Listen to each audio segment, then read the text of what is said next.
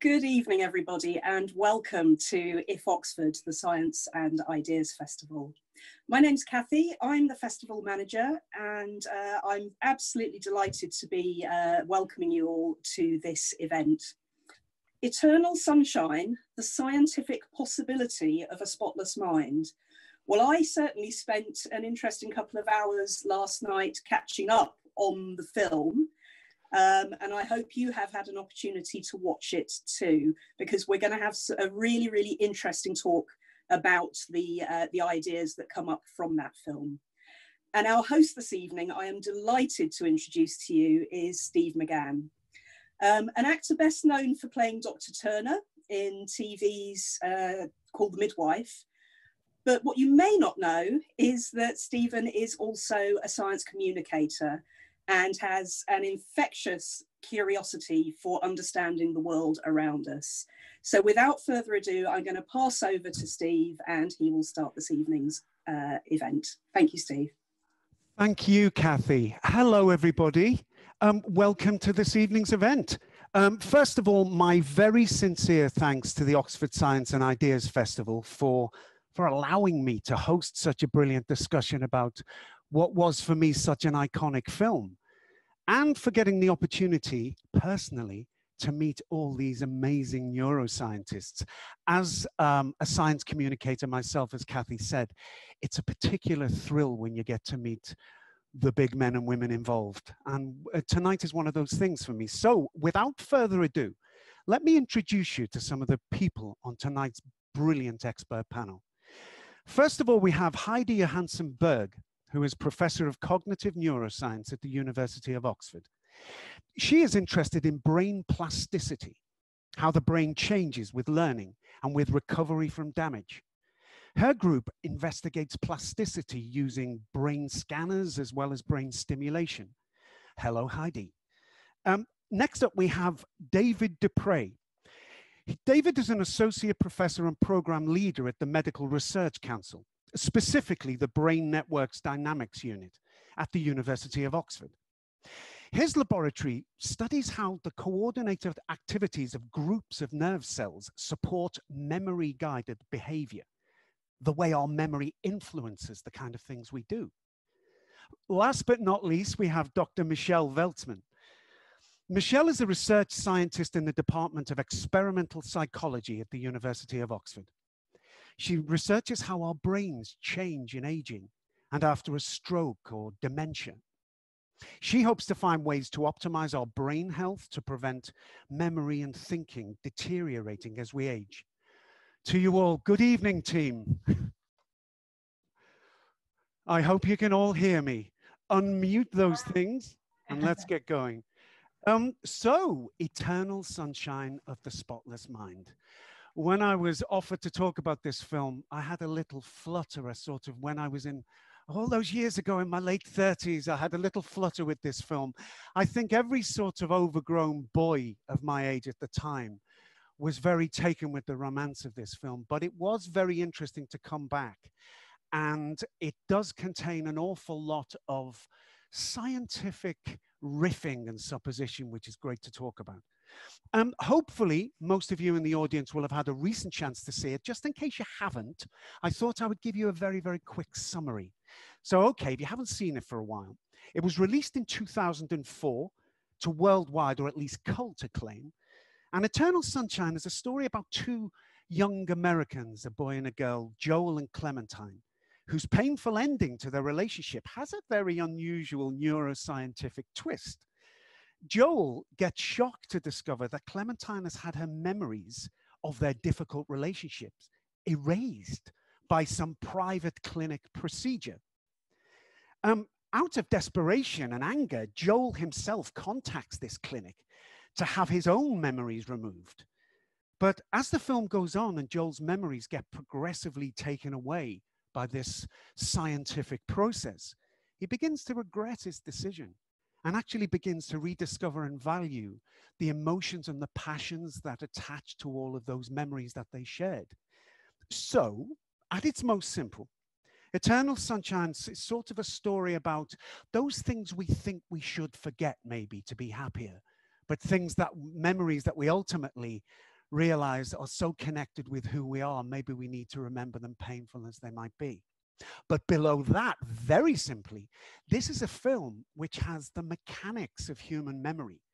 If you like, the scientific mechanics at its heart.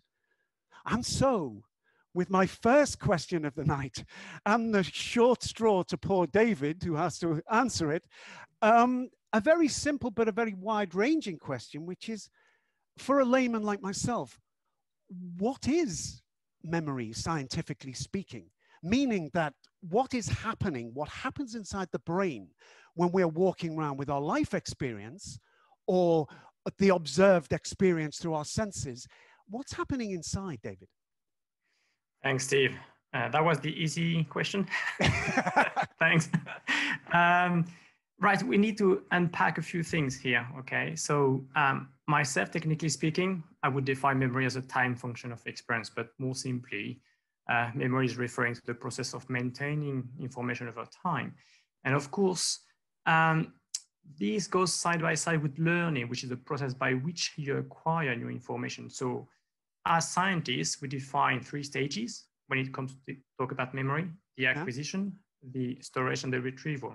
Okay. So now your question is about what is actually happening in the brain. And so my answer has to consider 2 things. The first one, as scientists, we need to investigate the physical implementation of memory. So the hardware, if you like. So the brain will allocate sets of cells to code or represent information in memory. And some scientists will actually define this as an engram. So these scientists would typically go on a quest of the engram, if you like. So this is really the hardware implementation of that memory. But David, there is a hardwire implementation. There is an actual physical. There's a physical backbone of memory, yes, indeed. And depending on the type of information you have to process, these allocation, those cells will be in a particular brain region or across multiple brain regions. And I think this is very important to flag here that there's a polymorphism of memory. So it's not like memory is one thing. It is actually multiple things. So I need your help, Steve, to get this point across. So I need to practice an exercise. So if you don't mind to raise your right hand with me. Right. Okay. Yeah. I'm raising my right hand. Yeah. So and then you have to draw an 8 in the air. Okay. Oh, so far it's so okay. good. It's just you and I. And then you're gonna put your left hand above your head. Okay. Okay. So far so good. Okay. Yeah, and then you carry on, and then you just draw a circle. Okay. What, circle with my left hand? Yes, indeed. Please. You're a fiend, David. You're getting that. So the point here, Steve, is there are 2 types of memories at work here. Okay. One is about the skill itself. So as you will practice tomorrow, I'm sure, by Monday morning, you will be able to execute this movement just fine.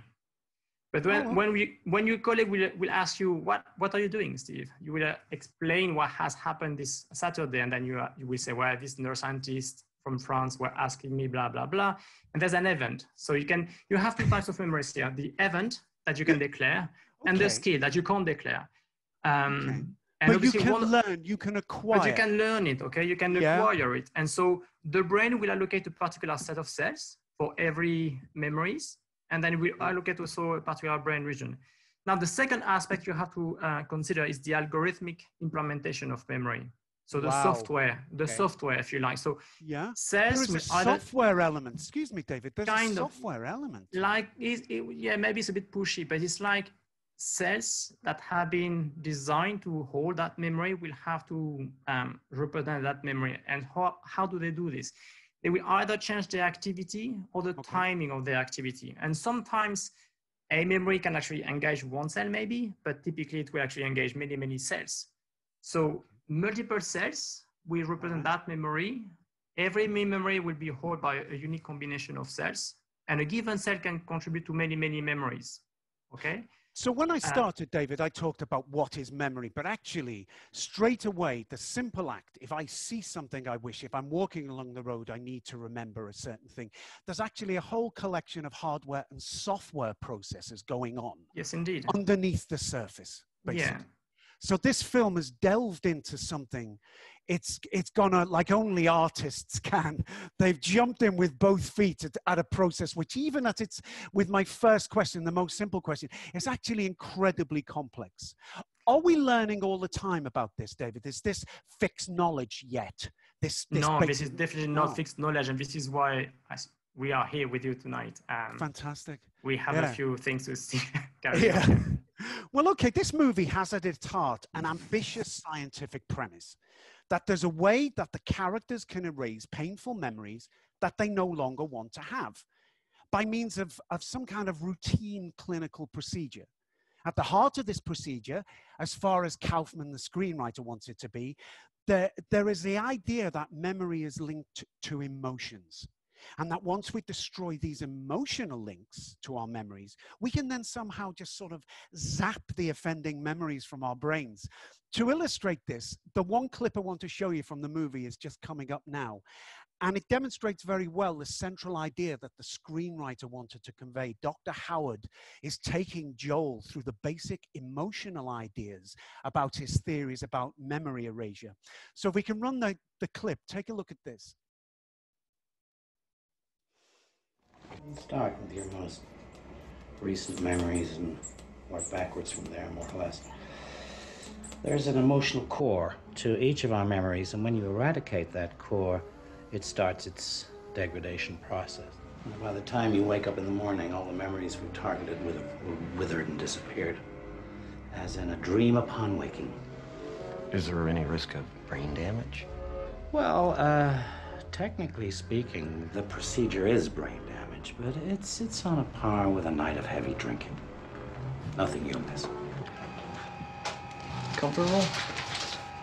What we're doing here, Mr. Barish, is actually creating a map of your brain. Okay, let's get started. If we want to get this procedure underway tonight, we have some work to do. I want you to react to these objects, Mr. Barish, if you will. There's a good story behind this. You know, actually, Mr. Barish, I'll get a much better emotional readout if you refrain from any sort of verbal description of the items. Just please try to focus on the memories. Sorry. Healthy activity up there, and healthy readouts. Very good. Here's another object. So, next item. Okay. Potato head. Next item. Okay. Just focus on the memories. Patrick, do me a favor. Hey, Patrick, do me a favor, will you? Yeah. Can you check the voltage regulator? What do we got there? Voltage looks fine. Really? Well, I'm not wiping as clean as I like here. I'm just...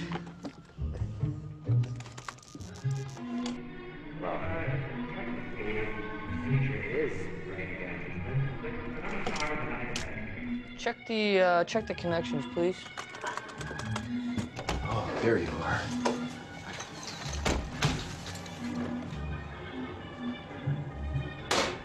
Why am I don't understand what I'm looking at. Why am I standing here and, oh my God, deja vu. Deja vu. All very sci-fi stuff going on here. The thing with that I wanted you to notice as well was that the filmmakers have really let rip on the creative idea of what this room would look like.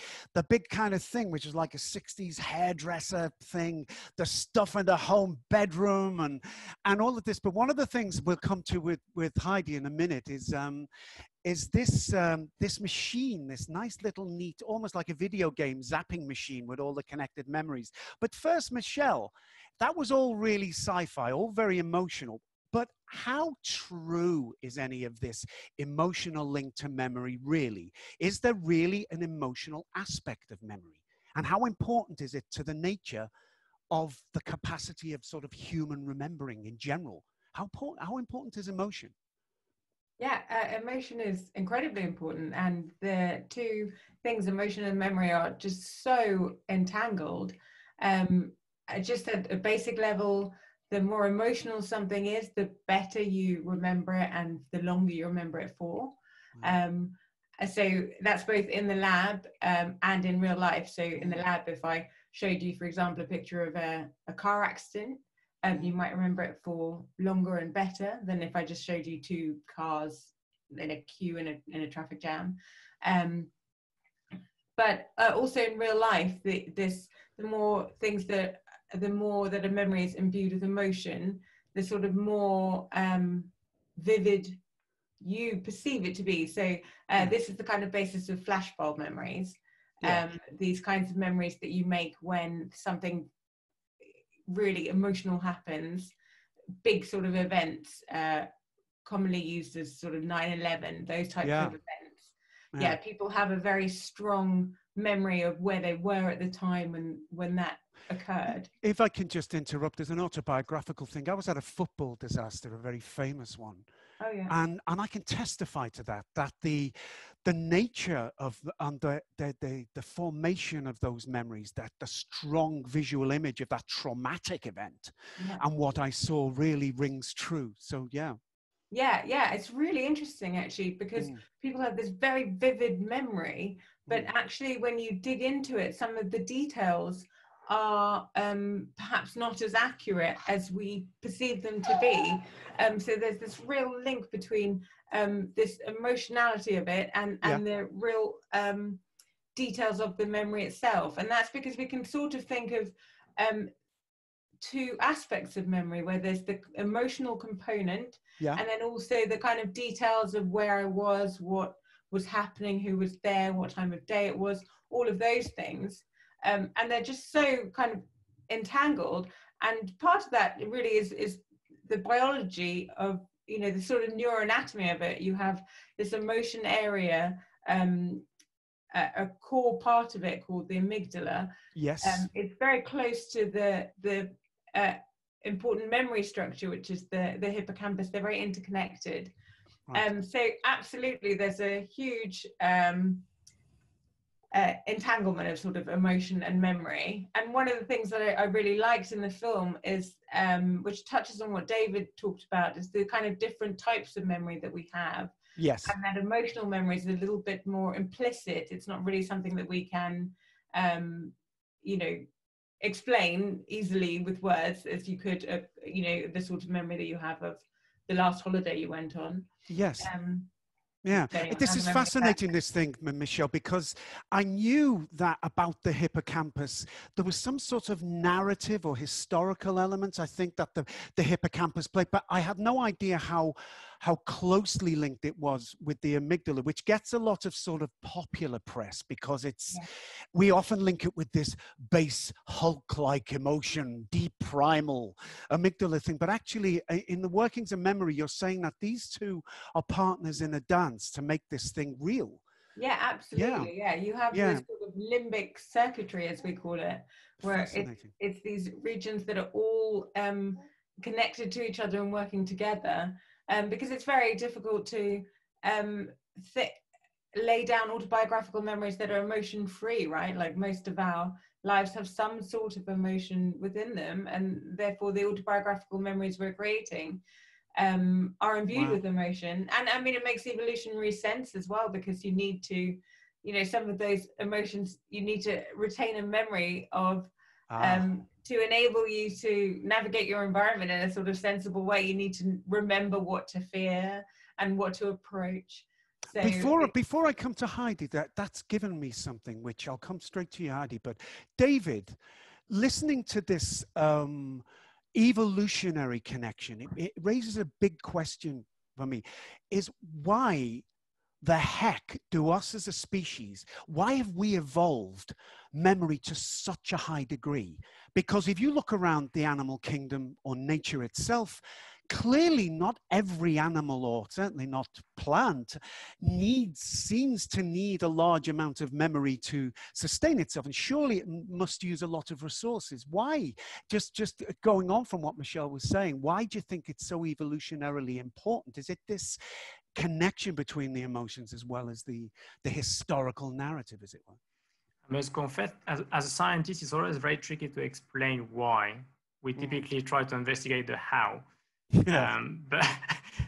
So why it goes outside of my zone of comfort, but I think it's a very important point to mention. Memories are very important for sense of self. They are really important to define who we are. Whether or not biological evolution has decided to keep memories to make sure that we are good about ourselves, maybe not. Yeah. This is typically because we need to draw upon past experience, what to do now and what can happen next. And so why we do have now more complex memories, maybe as humans, although this is a debate on its very own, simply because it could be because the way we interact with our environment is more complex, possibly.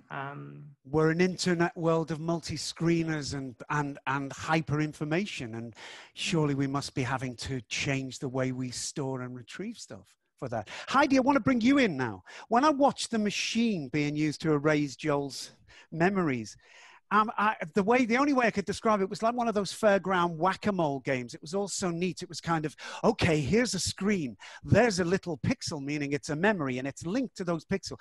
And he puts his cursor on, and he's whacks these neat little memories away. But Heidi, can we identify individual memories in the brain like this? Is that a possible thing? Are we able to isolate to any real degree? Say, for instance, to be maybe a bit blunt or simplistic about this, could I say, oh, that's January the 25th when somebody ran over my toe in a car, and if you erased that part of my brain, you would erase that memory? What's the reality? Yeah, well, one of the interesting things about the movie is that the technology is not completely sci-fi. So in fact, many of the techniques that they're using is sort of basically a mashup of a bunch of different real life neuroscience techniques for scanning the brain. So if you, in the clip that you showed, the picture of the brain with those pixels lighting up that you mentioned, that's the type of pictures we get from the MRI scanner that we're using every day in the lab.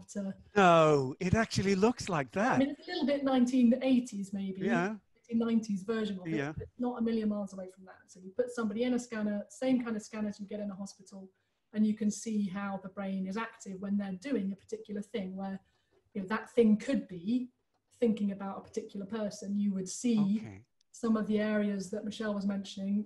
Oh, that's interesting. Do you get people, have you been able to put people into a scanner and watch them learning, and are you able to commit something to memory in that experiment and watch memories being committed in anywhere in the brain? Say if you had some kind of formal experiment where, Yeah, to an extent. So people have done experiments to try to separate out some of the different processes that David was talking about, the sort of storing and the retrieval processes. So in terms of knowing which bits of the brain are involved at which stage of the process, we can do a somewhat of that mapping, maybe not with the degree of precision that they're trying to propose in the movie, or that your question concerned. But the technology is not a million miles away. The hairdryer thing that you mentioned, that looks quite like an MEG scanner, which is another type of scanner that records magnetic fields from the scalp. The thing that he's wearing in bed, that crazy helmet, again is quite similar to an EEG machine that we would use to record brainwaves from the scalp. So there's sort of little elements of real life science that have been mashed together to create this idea. The idea that you could see the brain light up in different patterns as you're thinking about different things or different events, in a general sense, is not completely crazy. Is pretty reasonably solid. Is an idea that, as a screenwriter from that side of the world, he's not got it completely out of kilter. It's not miles away. I mean, perhaps what's a bit of a push though is to go from that to say that you could precisely identify every individual memory of a particular person, and then the eradicating them bit is a bit of a step as well. Got you. But I suppose that takes us to, Michelle, really the central emotional core of the film. And you talked about the intensity of the emotions of memory, and of course, like I described one tiny but autobiographical detail, they can be very negative in our real lives as well as positive.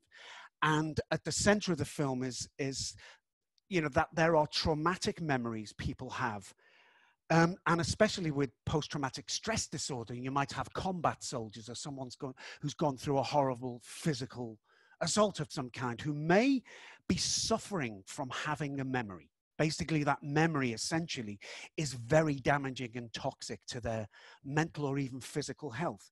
But what can you tell us, Michelle, about what might be happening with these toxic memories in people's brains to cause that kind of, say, if it was the fugues that soldiers could suffer, what's actually happening to so physically manifest? And the main key we get to in the film, which is, could these awful memories ever be erased by scientific methods existing anywhere now, even if they're not necessarily neuroscientific, if they're pharmacological? Are there methods? Are they working on things to try, say if soldiers were concerned, to try and alleviate the most severe effects of trauma? Yeah, I think that really does, I think that's really quite important because, yeah, as you say, post-traumatic stress disorder is a situation in which you would really want to be able to erase these memories, or at least not necessarily erase the memory, but maybe the triggering of these responses that are quite traumatic for people. Yeah. So, sorry, little one here is just no problem. a little bit. You may be amazed to hear I work with quite a lot of small children in my job. Wow, yeah. I do, and I just love it. You know, Yeah. But that's interesting. So the trauma. Do you think, just a quick one to throw at you about this trauma? I mean, there's an ethical dimension with Heidi too to bring in. Do you think, Pete? Do you think we should? If we get to a stage where we can erase these traumatic memories, do you think principles whereby they can be then, you know, the basic premise of the film, just because we can, do you think we should? Is there a real case with these people to remove this for their health? Certainly in the sense of post-traumatic stress disorder, there is really a lot of benefit in being able to deal with these traumatic memories.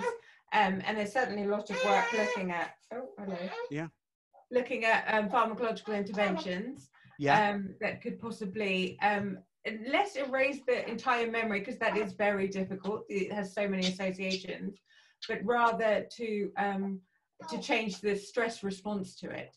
So quite often when people have the post-traumatic stress disorder, they have these, you know, flashbacks and physiological responses and anxiety, these sorts of things. If you can change that response, then that can be a very useful way of treating these problems. I want to bring in something at the time, because I have some very fabulous and solid neuroscientists here. A long time ago in my science communication travels, I chatted to a hard scientist about cognitive behavioral therapy. And this scientist said to me, well, it's the one we really like. And this lady had done some work many years ago, but done some work in the field to try and cut off, just what you're saying, Michelle, cut off the associations between some things, the triggers, as people are often fond of saying. Does that sound like a kind of a therapy that fits in well with the things that Michelle is saying, Heidi? Yeah, definitely. I think that, as Michelle said, the key thing would be to remove the response, not to erase the memory. And in fact, you know, as David was pointing out earlier, memories form ourselves. So actually, if you were to start taking away memories, you know, to what extent are you the same person? If, you know, even if those memories are traumatic, if you take them away completely, I think that would be a very strange step to take as human beings, would be to mess with the things that make us who we are. Well, whereas, you know, trying to control a stress response which is limiting your capacity to be able to function normally, I think is a very appealing thing. And yeah, there's a number of different approaches now that people are trying, you know, like CBT type approaches to give people tools with which to do that. So the memory is still there. It's not that they don't know that ever happened to them, or that they can recall still very many details of the event, the traumatic events, but not with the same response to it. Absolutely. You know, David, a clever convention in the film is this fragmented thinking about memories and the non-linear narrative we all know in there. And as an audience, when you're watching a film like this, we're kind of a bit blasé with this now, but there were films about the time, the early noughties, where people really started to play with this. And what our brains are doing when we're watching the film is quite a remarkable thing. We're actually reconstructing a narrative from a jumble of scenes. And to get a real timeline. Yeah, but we do our own reconstruction. But as our memory, just while I was thinking about how this was done in the film, we haven't yet talked about, we talked about the laying down of memories before, but what about retrieval? When we get memories back out, are they just like a neat copy, like from a hard drive, which we go and get a very fixed set of memories? Basically, can we retrieve it? And it's not sort of lossy data, as it were. We can retrieve it identically every time.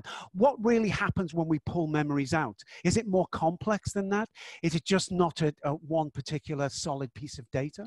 I think to unpack this question, I think you have two elements of the answer. The first one is what happens when you retrieve. Does the brain will just retrieve the set of cells and the patterns of activity that they are connecting those cells.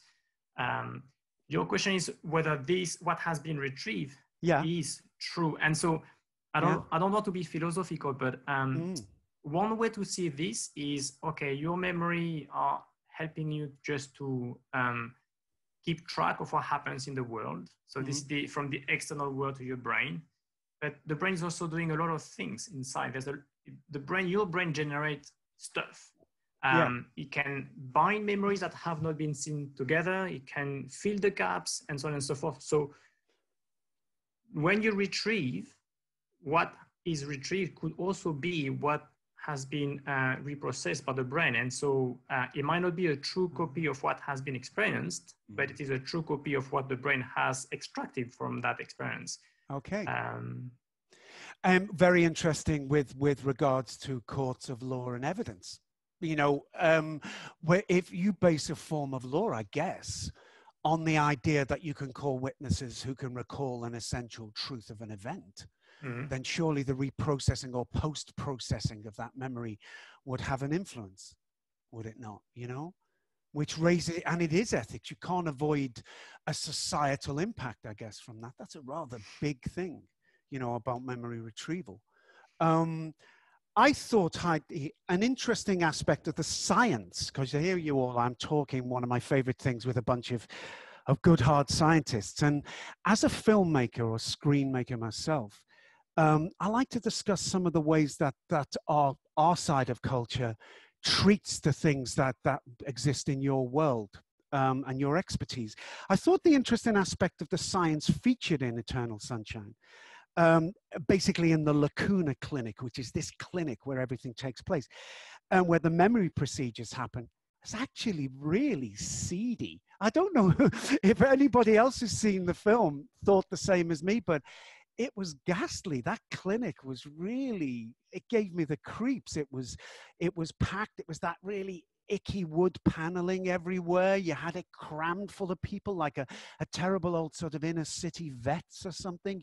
And even the staff, my God, those two boys are like two frat boys. They're bouncing on beds. They're being misbehaving like some terrible out of control undergraduates. And then you have Howard, the chief doctor, who actually looks a bit moth-eaten and slightly careworn. At the end of it all, what did you, Heidi to start, what did you think about the representation of STEM practice in this film? And how does it reflect or not how science and clinical medicine is actually really done first? And whether it's okay for film to do this? Yeah, interesting. So yes, to reassure anybody listening, so that isn't what the lab or the clinic looks like in real life. Lots of features of it just would get people struck off very quickly. So yeah, we're governed by these very strict ethics processes, which determine what we are and aren't allowed to do. And in particular, I think some of the things that would be particularly forbidden are the sort of lack of respect and lack of professionalism that Patrick and Stan show to their sort of client, participant, however you want to portray Joel. And that lack of respect is something that is very much, you know, the ethics process is there to protect the participant or the client in a medical context. Yeah. So yeah, that was certainly very dodgy. I mean, another dodgy thing is the way they deal with data. So, you know, these days we all have to care an awful lot about data with things like GDPR and various different types of data protection, but that's always been the case in a research and a clinical context.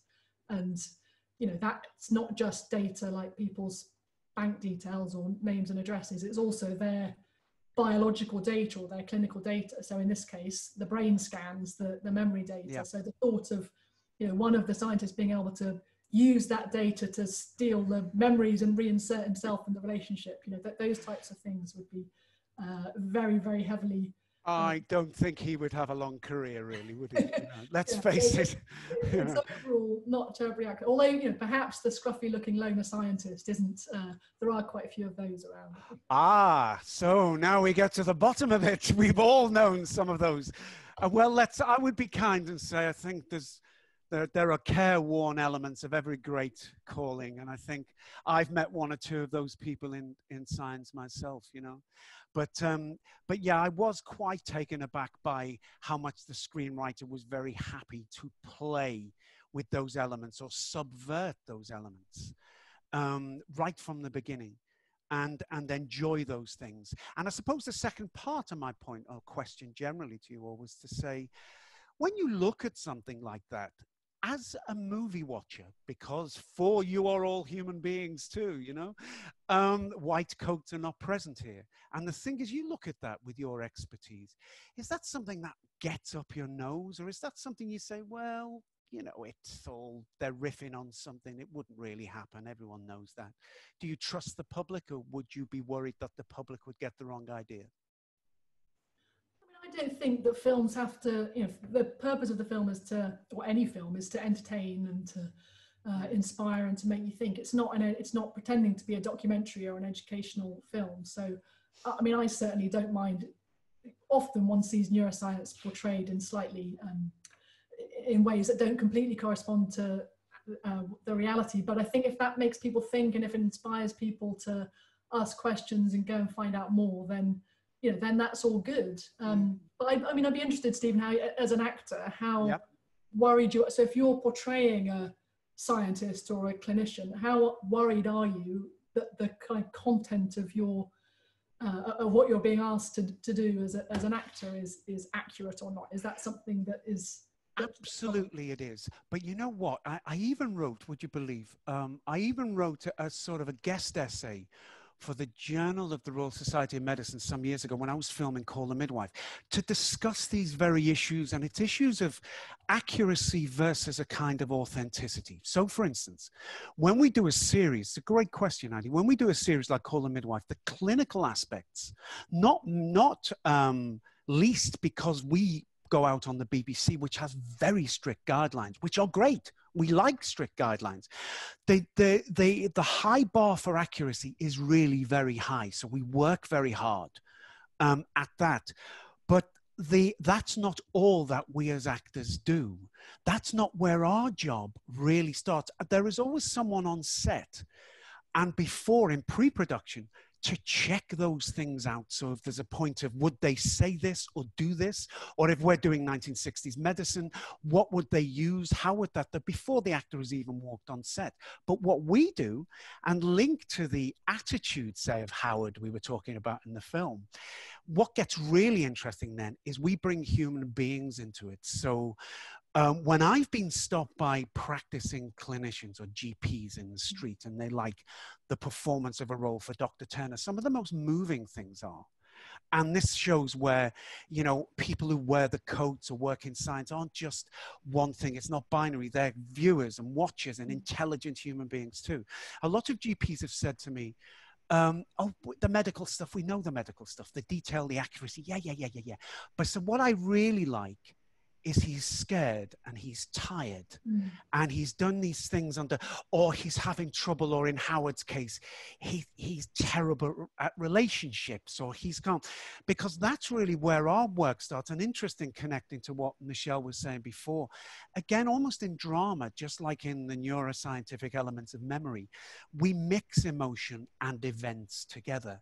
And emotion is an inextricable part. When we get on, the accuracy work has largely been done, the correct way to describe an illness and speak. But what the GPs liked was that the human elements, that's what they sit down with their wine to watch. Oh, look, he's tired like I was. And that's quite moving, because they want to see that represented. And it's not just a case of, oh, you didn't do this thing correctly or that thing correctly.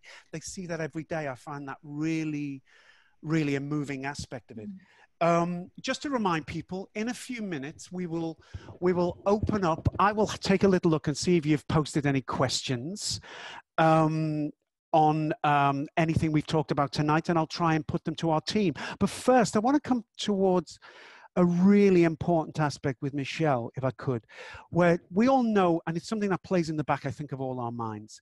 We all know from the scourge of illnesses like Alzheimer's about the devastating effects of loss of memory and what it can do to a person that we know and love. One of the most nightmarish aspects of this is the feeling that our loved one's identity is somehow being sucked or stolen away. And in that sense, and like what we've been talking about, this close relationship between emotion, humanity, there's identity in a sense that's gone. How deep is this link, Michelle, between memory and identity? Are we only as much as that which we can remember of ourselves and others? Or is there more to our human sense of self than just those, the sum of the memories we carry in our head?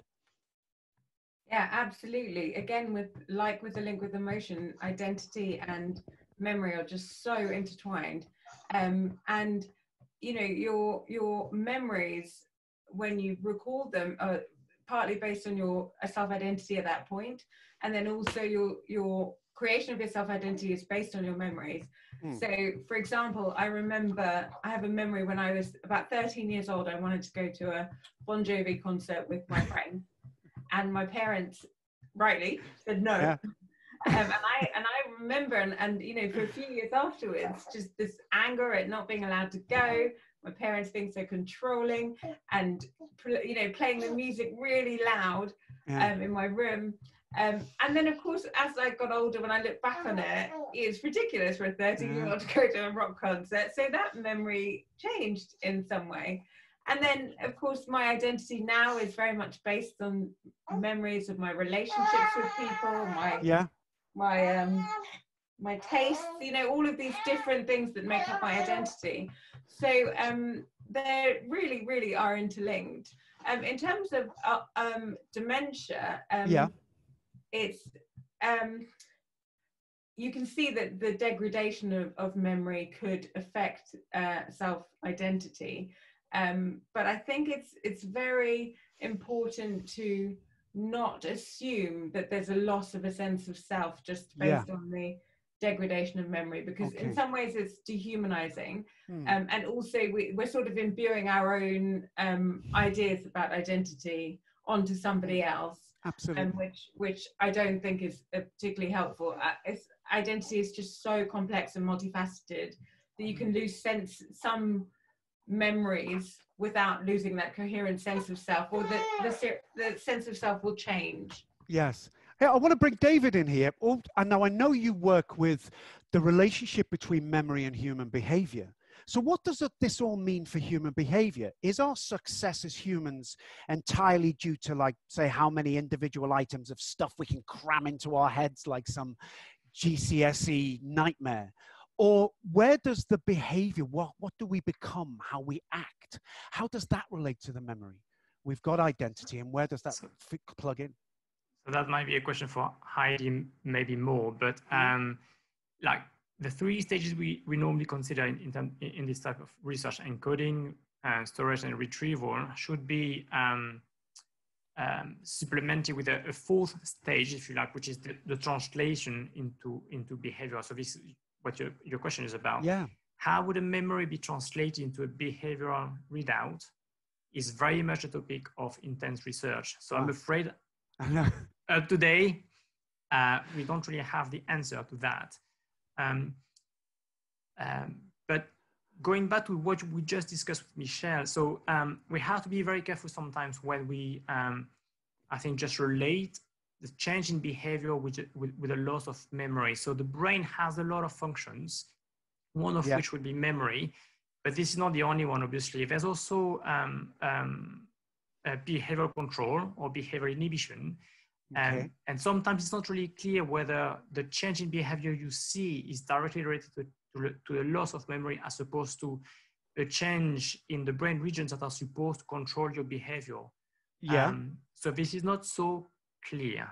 Oh, okay. So what I'm basically saying is some of your brain regions are also responsible to control your behavior within your environment, irrespective of what you have acquired in terms of information. It's not really clear whether this is the loss of memory that has triggered problems. Yeah.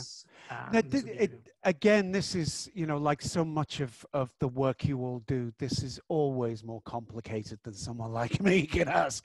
And of course, they're all so intricately intertwined. I'm going to take a question from Abby now.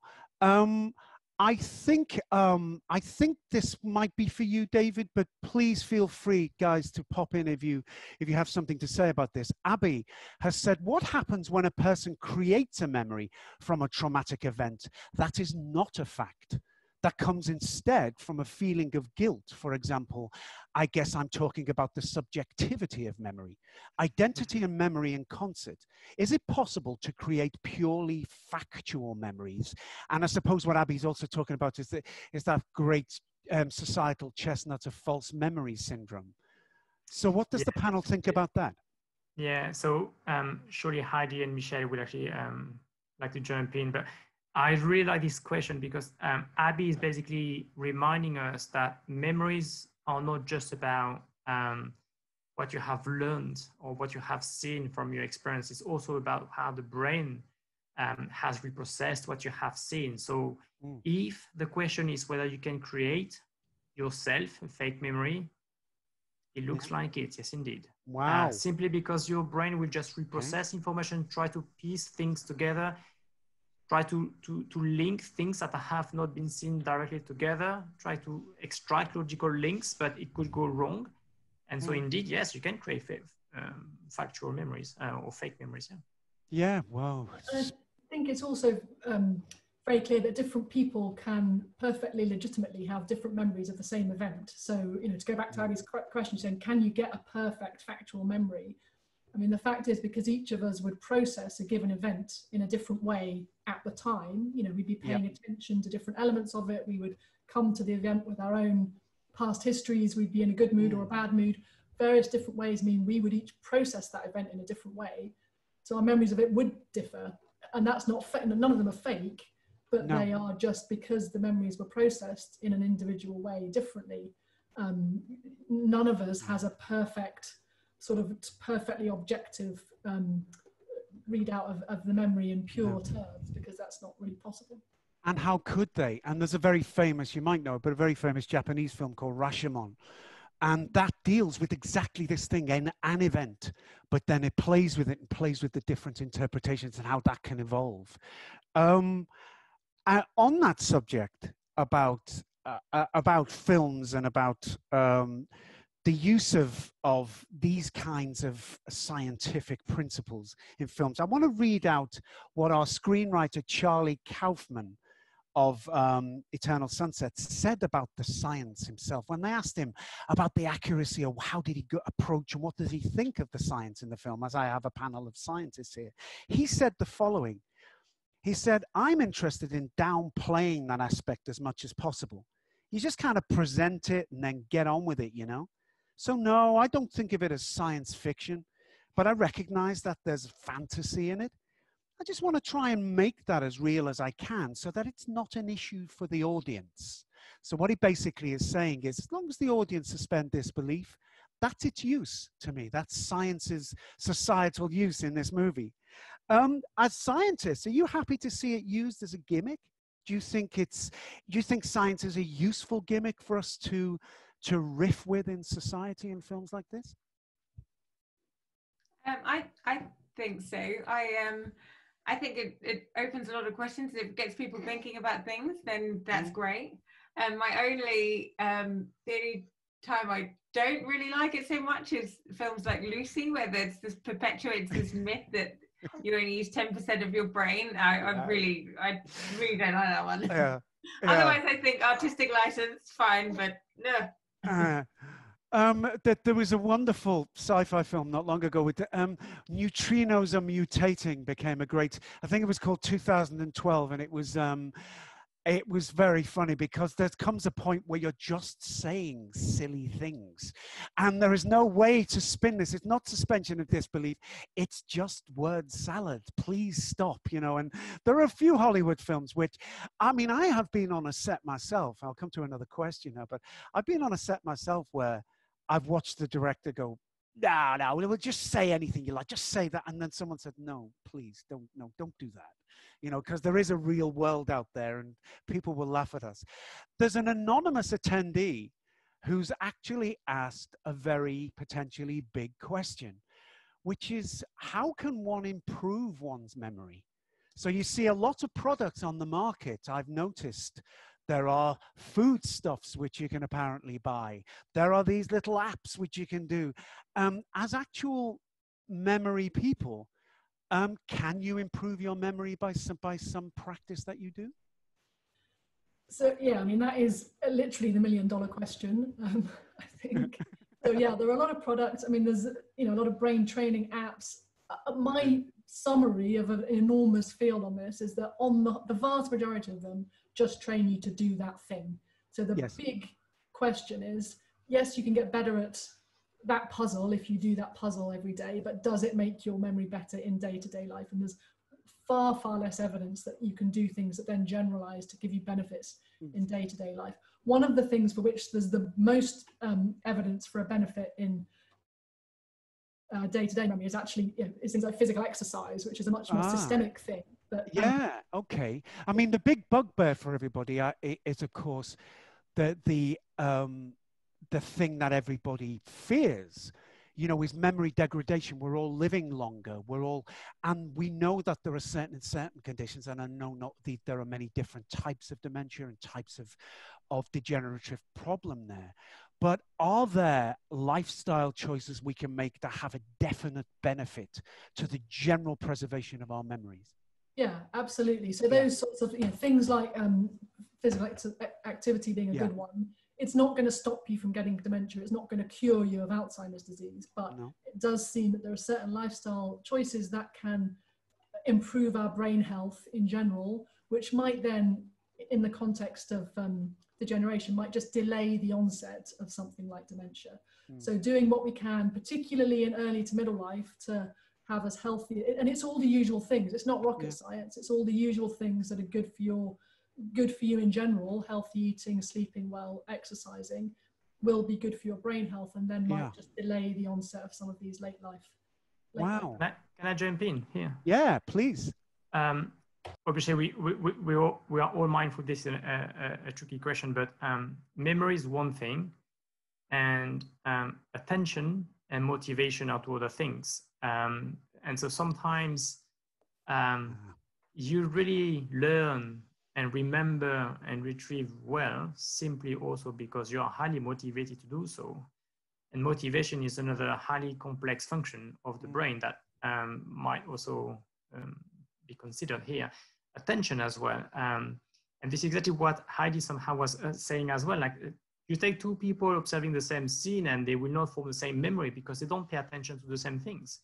And the amount of attention is also not the same. So if you want to improve your memory, maybe your memory circuits aren't the problem. Maybe it's attention or motivation. How interesting. And it makes such like an intuitive sense that actually as human beings, if we stay embedded in our environment, if we stay active and embedded in our environment, memory is not the only issue. It's about how all those bits of our brains are staying engaged and together.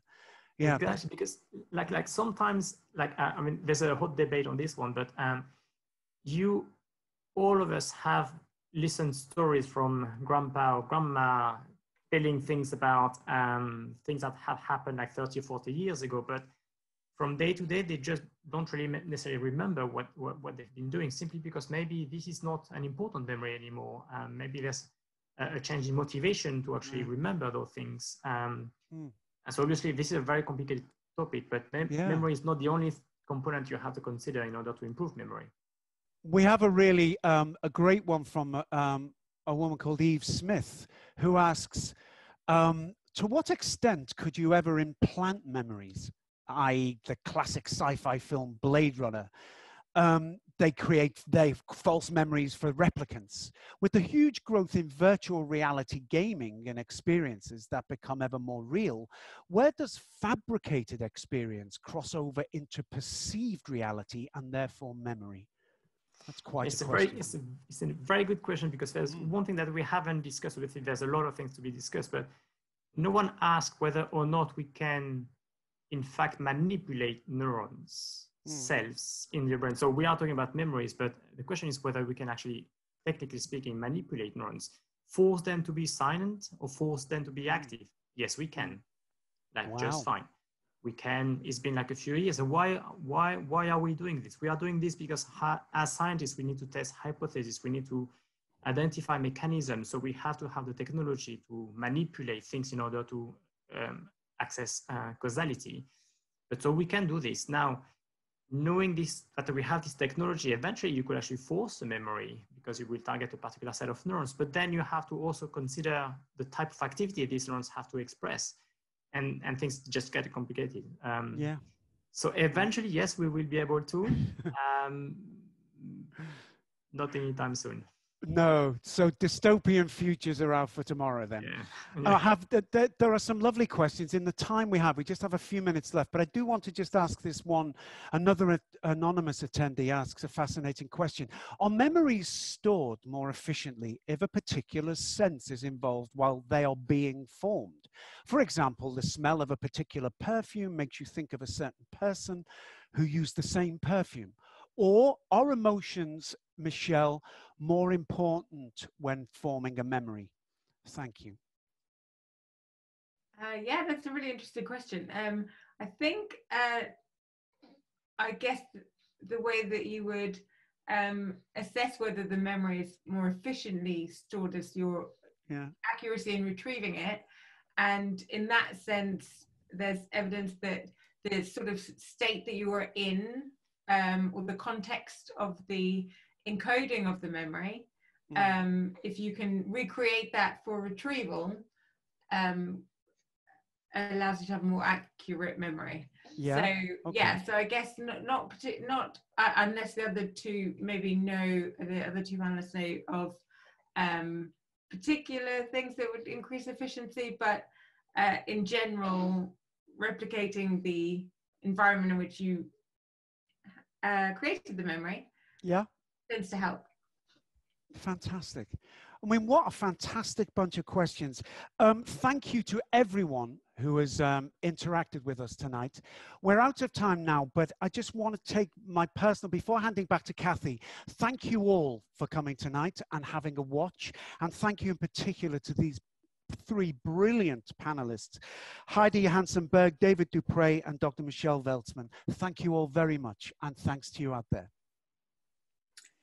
And thanks to you, Steve. And again, our thanks to Heidi, David, and Michelle.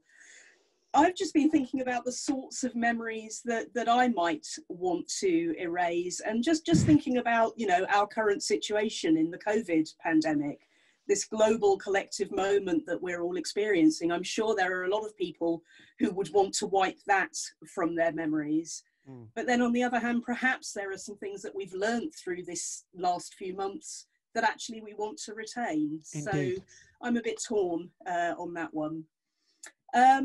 If you are interested in neuroscience, we do have some more events coming up in the festival that might interest you. We have a film called Small Hours, which is looking at sleep disorders.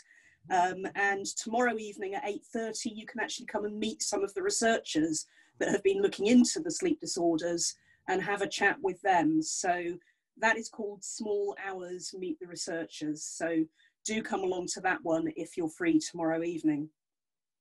We also have a session on Tuesday evening at 7:30 called Neurotales. It's the second of 2 sessions where neuroscientists are telling the stories of what actually inspired them to get involved in the research that they do. So a really, really interesting insight into the lives of our researchers. But thank you everyone tonight for an amazing insight into neuroscience. Hopefully we'll see you again at another event soon. Thank you very much and good night.